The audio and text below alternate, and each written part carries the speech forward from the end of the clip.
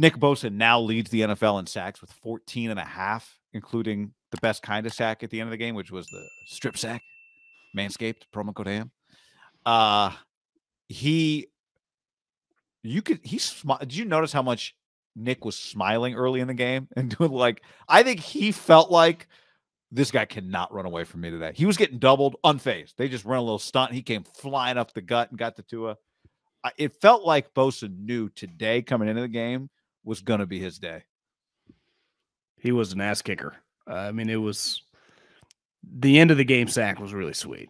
The way the forced fumble, the scoop and score right to Greenlaw, that play kind of encompassed their defense this season, right? They are very opportunistic, and they're very when 97 is causing havoc, the Niners are just going to beat you because you're not getting away from him. And his ability to how about that? Just to hit his arm right as it's coming up. How often do you see that play? Another split second where his arm's moving, it's clear it's an incompletion. Did you see the Max Duggan fumble that they called an incompletion in the TCU game on Saturday? He rolls right, he jumps, he throws. The dude jumps and basically packs the ball in midair as he's trying to pull it back down, knocked it out. Was that kind of close to his own end zone? Yeah. They pick it up, return it. I thought they got it wrong. I thought it was a fumble 6. They called it incompletion that game.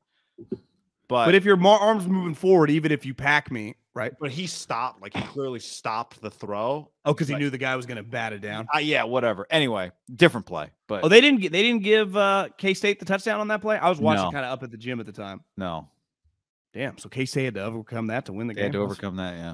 But you're right. It felt like early the Dolphins they weren't effective with Nick because Nick got his. But I thought running Bosa on that stunt to get him coming up the gut was great because if you just watch Nick, he was getting doubled. They just weren't going to let him beat them, and he beat them anyway. Yeah. He's I would say he's definitely I thought it was going to be an uphill battle, I would say. I don't know why. It just the narrative, the talking points, the talking heads. It's I don't know if he's going to win it.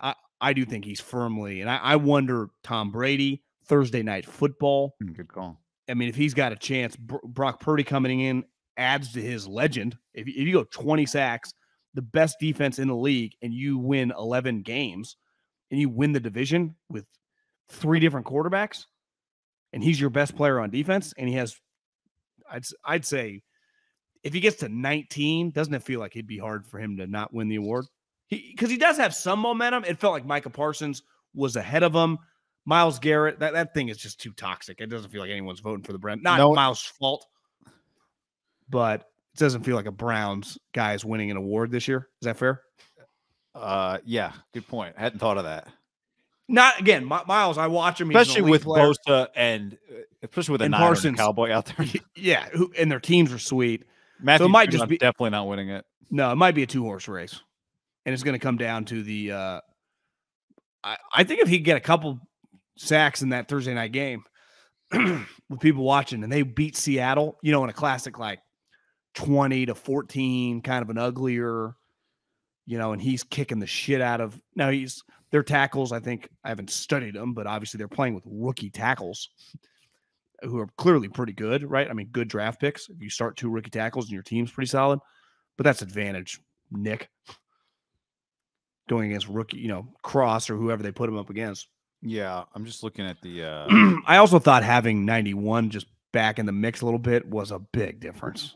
Just seeing that body and the length, and he almost had a sweet sack. He just barely missed him. I would imagine once he gets his legs literally under him and gets, because part of that is injuries. It's not I would imagine his cardio relative to what it was in the summer is not the same. You're not able to do stuff.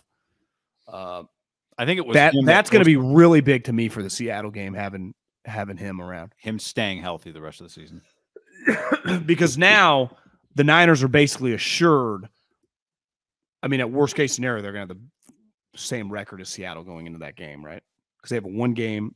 They're 8-4. They're 7-5. So even if they were to lose to the Bucs, they're 8-5, and Seattle wins this week, and they're 8-5. You have the same record, and it would be feel like it's for all the marbles. Seattle hosts the Panthers this week, so they're in pretty good shape. Fuck, Carolina's been sneaky. The Niners, here's the other thing on the Bosa point. The Niners-Bucks game, I don't know if you caught the promo during the game today, is the America's Game of the Week Fox game.